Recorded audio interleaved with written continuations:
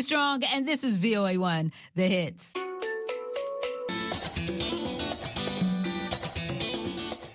Welcome to Learning English, a daily 30-minute program from the Voice of America. I'm Ashley Thompson. And I'm Dan Novak. This program is designed for English learners, so we speak a little slower, and we use words and phrases especially written for people learning English. Coming up on the program, Katie Weaver reports on a study that shows years of brain changes in Alzheimer patients.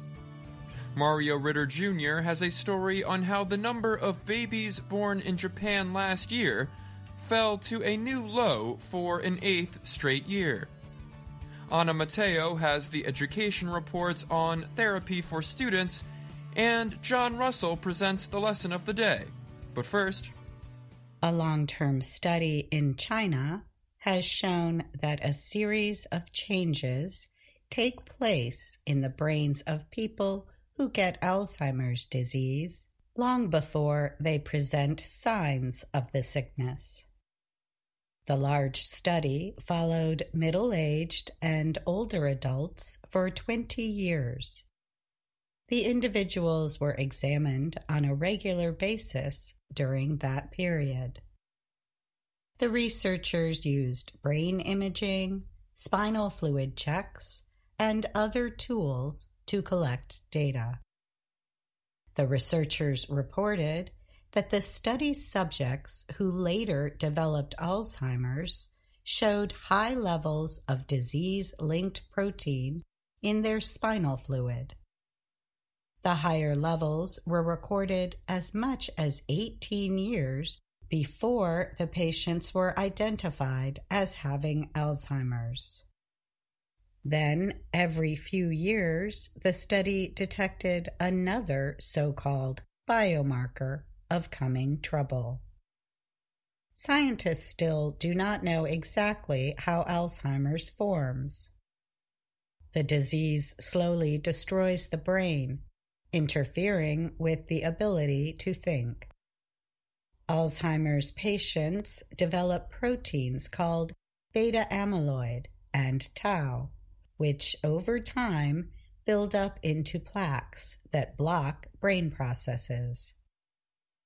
The new research, published in the New England Journal of Medicine, offers a timeline for how these proteins develop. The study's importance cannot be overstated, said Dr. Richard Mayu, an Alzheimer's specialist at Columbia University, who was not involved in the research. Knowledge of the timing of these physiological events is critical for testing new ways of treating and maybe even preventing Alzheimer's, he wrote in a piece published alongside the study report. Scientists already knew that in rare genetic forms of Alzheimer's that affect young people, a poisonous form of amyloid starts developing about 20 years ahead of symptoms. At some point after that, tau develops as well. The new findings show the order of such biomarker changes common to age-related Alzheimer's. Researchers with Beijing's Innovation Center for Neurological Disorders compared 648 people who were later found with Alzheimer's to an equal number who remained healthy. The amyloid finding in future Alzheimer's patients was the main discovery.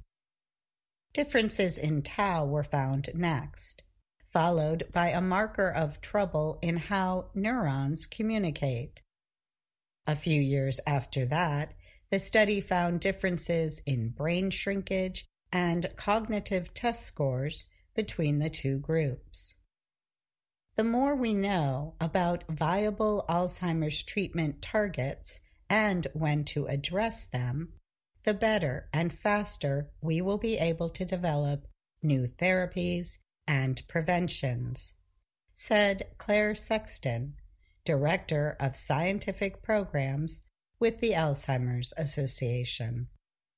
She noted that blood tests are coming soon that promise to also help by making it easier to find amyloid and tau. More than 6 million Americans and millions more worldwide have Alzheimer's. There is no cure. But last year, Leqembi became the first approved drug that could slow the worsening of early Alzheimer's for a few months. The drug works by clearing away some of the amyloid protein. Other drugs are being developed to target tau. I'm Katie Weaver.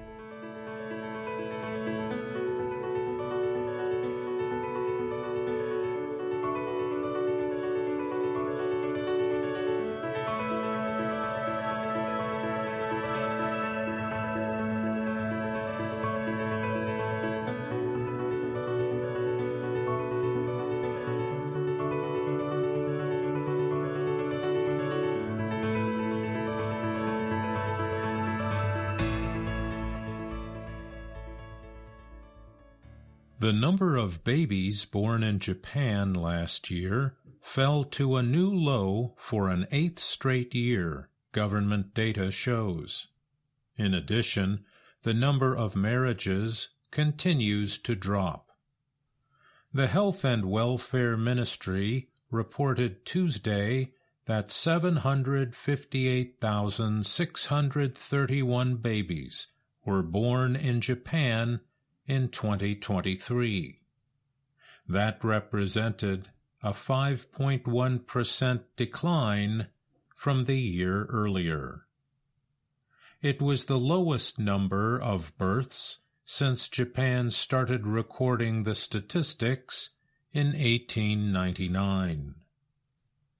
The number of marriages fell by 5.9% to 489,281 couples, falling below 500,000 for the first time in 90 years. Fewer marriages are one of the reasons for fewer births. Having children outside of marriage is rare in the East Asian country. Opinion studies show that many younger Japanese do not want to marry or have families. They note the lack of good jobs and high cost of living as reasons. Some say the working culture in Japanese businesses makes it hard for both parents to work. Young parents say they often feel isolated as people do not want to hear crying babies or children playing outside. Chief Cabinet Secretary Yoshimasa Hayashi called the ongoing declining birth rate critical. He said the period over the next 6 years or so, until the 2030s, when the younger population will start declining rapidly, will be the last chance we may be able to reverse the trend. Prime Minister Fumio Kishida called the low birth numbers the biggest crisis Japan faces. He has introduced several measures to give financial support for childbirth, children, and their families. But experts say they doubt whether the government's efforts will work because they have largely centered on people who already are married or are planning to have children. The measures do not deal with a growing population of young people who are not getting married or planning to have a family. The number of births in Japan has been falling for 50 years after a peak of about 2.1 million. the decrease to a yearly number below 760,000 has happened faster than expected. Experts had predicted that it would take place by 2035. Japan's population of more than 125 million is expected to drop to 87 million by 2070, with 4 out of every 10 people at age 65 or older.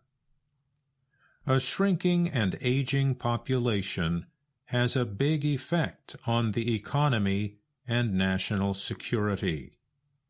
Recently, Japan lost its spot as the world's third-largest economy, falling behind Germany. The country also needs to expand its military to deal with China's expansive territorial claims. I'm Mario Ritter, Jr.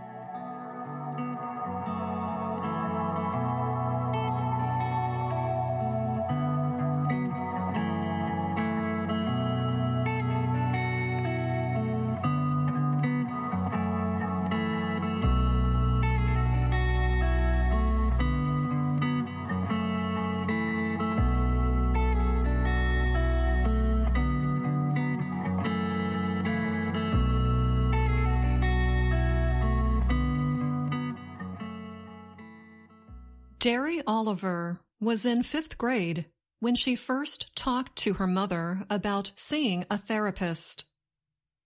They were moving to New York City.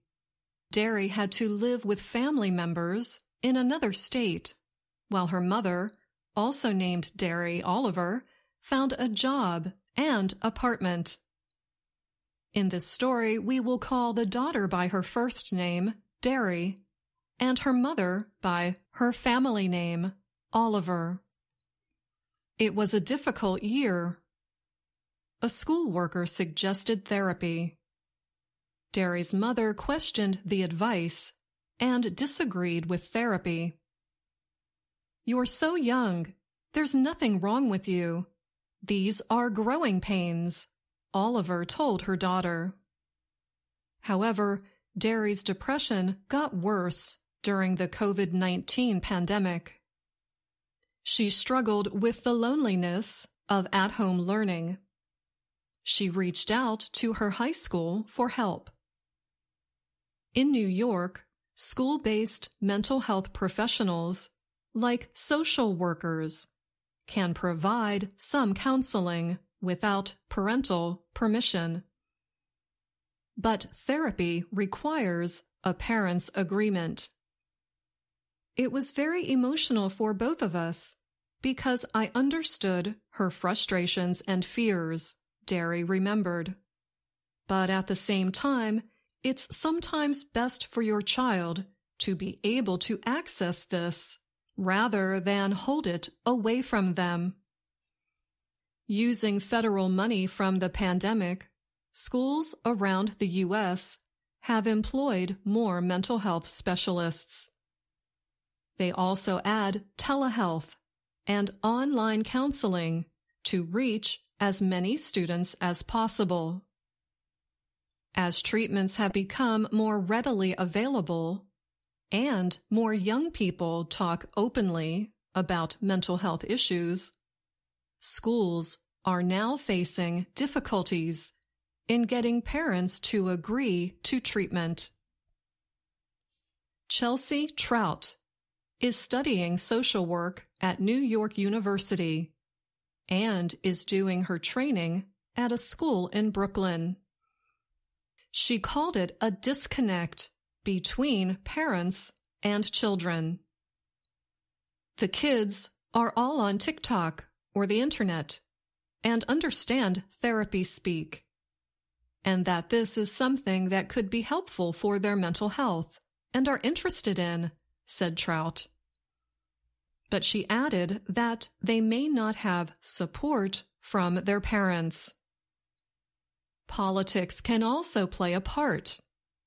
Some states are looking to make getting therapy without parental permission easier, while others are proposing more restrictions.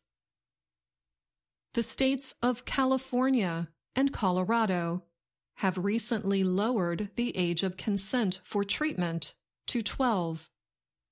But in some states, like North Carolina, the issue is part of larger political debates on the input parents can have on school teachings, as well as the rights of transgender students. Cost is another issue. Therapy is rarely free, and paying for it often requires parental support. Research suggests that the need for parental permission can keep young people from getting treatment. Jessica Chuck Goldman is a social worker at Bard Early College High School in New York City. She said that she has seen many cases where mental health issues turn severe, partly because young people did not get earlier access to therapy. For Derry and her mother, years of talking have led to some progress. Several years ago, her mother agreed to a compromise.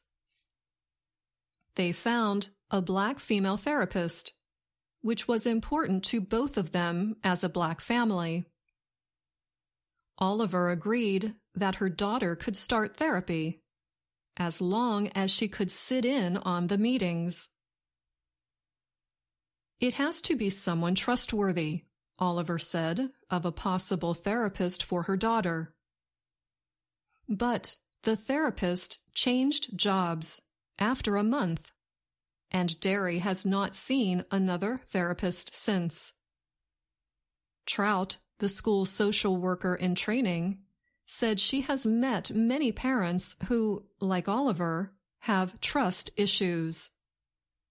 If we're thinking about predominantly Black and brown communities, if your interactions with social workers or mental health services or anything in that realm thus far have not been positive, Trout said, how could you trust them with your kids? Statistics also show a racial divide. In 2021, 14% of white children reported seeing a therapist at some point during that year. This number is compared to 9% of Black children, 8% of Hispanic children, and 3% of Asian American children. These numbers come from the Centers for Disease Control and Prevention. Without access to therapy, Derry has sought advice about dealing with her emotions through friends, school social workers, and the internet. But she feels that she could gain more with professional help. Derry has already gotten into several colleges. One thing she is considering is what the school offers for therapy. I'm Anna Mateo.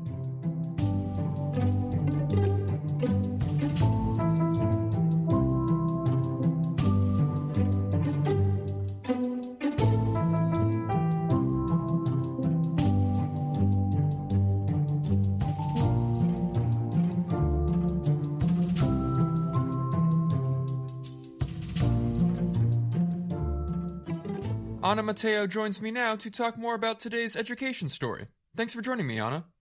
Hi, Dan. Thanks for having me on your show. So there was one word in the story I was hoping you could explain. Roadblock. What is a roadblock? So a roadblock is something that keeps you from moving forward or getting what you want. I see. So what are some roadblocks keeping students from getting therapy? There are many roadblocks that may keep a child from getting mental health treatment. Parental permission, cost and insurance, politics of the area where you live. There are also different cultural attitudes toward therapy, And some parents have trust issues with the mental health community. And there are different policies when it comes to providing therapy for students in different states, right? How does that play a part? Well, some states make it easier for children to get access to therapy without parental permission, while other states have more restrictions in place, and this makes getting parental permission necessary. Thanks for answering my questions, Anna, and thank you for your interesting report. Thanks for having me, Dan. In this next report, Brian Lynn tells us about an important event that happened last week. A spacecraft built by a private company landed on the moon. We learn about the history of moon landings, as well as how the recent moon landing plays into future space missions. Pay careful attention to the word achievement. We will talk more about it after the report. A private spacecraft has successfully touched down on the moon, marking the first U.S. lunar landing in more than 50 years. The American Space Agency, NASA, confirmed the Odysseus moonlander, built by Texas company Intuitive Machines, had landed on the moon's surface Thursday. Flight controllers said earlier that difficulties with the lander's navigation equipment had forced them to activate an experimental landing system at the last minute. Officials from Intuitive Machines also reported communication problems, but said a signal was received from the lander after a delay.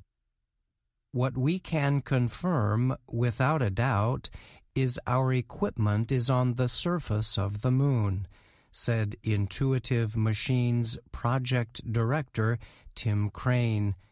He was speaking to flight controllers at the company's operations center in Houston, Texas. The company's chief, Steve Altimus, added, "I know this was a nail-biter, but we are on the surface, and we are transmitting. Welcome to the moon." In a message published Thursday night on X, Intuitive Machines said flight controllers had confirmed Odysseus is upright and starting to send data. The spacecraft targeted a landing spot about 300 kilometers from the moon's south pole. The area is mostly flat but also includes large rocks, hills, and craters. Officials from Intuitive Machines were not immediately able to provide details about whether Odysseus had reached its target landing area. Another U.S. company, Astrobotic Technology, attempted a lunar landing last month, but that privately built lander, called Peregrine, developed a fuel leak shortly after launch and did not make it to the moon. Officials from Astrobotic were quick to send congratulations to the Odysseus mission team. An incredible achievement. We can't wait to join you on the lunar surface in the near future, the company wrote on X. NASA Administrator Bill Nelson also reacted on Twitter, writing that Intuitive Machines had aced the landing of a lifetime. The last time the United States landed on the moon was in 1972 with NASA's Apollo 17 mission. So far, 5 nations have successfully landed spacecraft on the moon: the United States, China, the Soviet Union, Japan, and India.